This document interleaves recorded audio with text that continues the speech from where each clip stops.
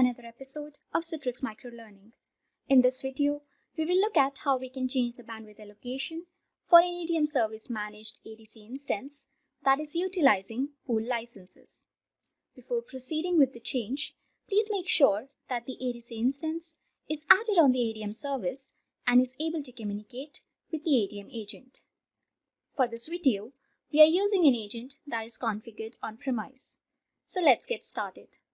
On the Citrix Cloud ADM service, navigate to Infrastructure, Pool Licensing, Bandwidth Licenses.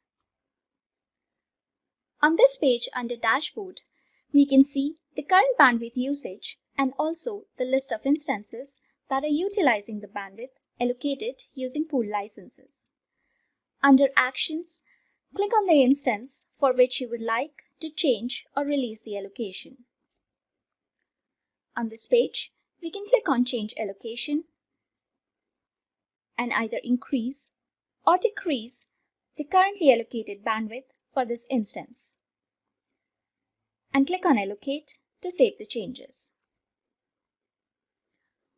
Once this is done, the newly allocated bandwidth would be reflected here, and you can also log in to Citrix ADC and verify the allocated bandwidth by going to System, Licenses, and looking at the model ID. Thank you for watching this episode of Citrix Microlearning. See you in the next one.